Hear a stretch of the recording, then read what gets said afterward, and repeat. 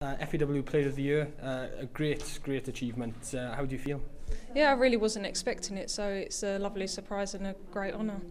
And in terms of the challenges ahead for the national team, for yourself personally, are you looking forward to everything that's coming up?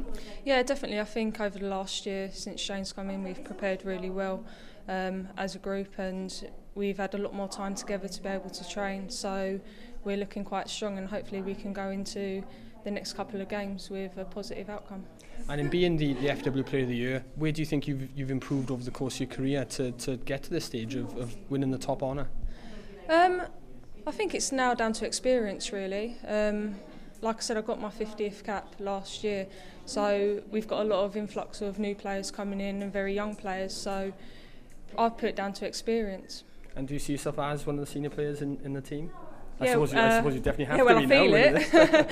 But yeah, definitely now.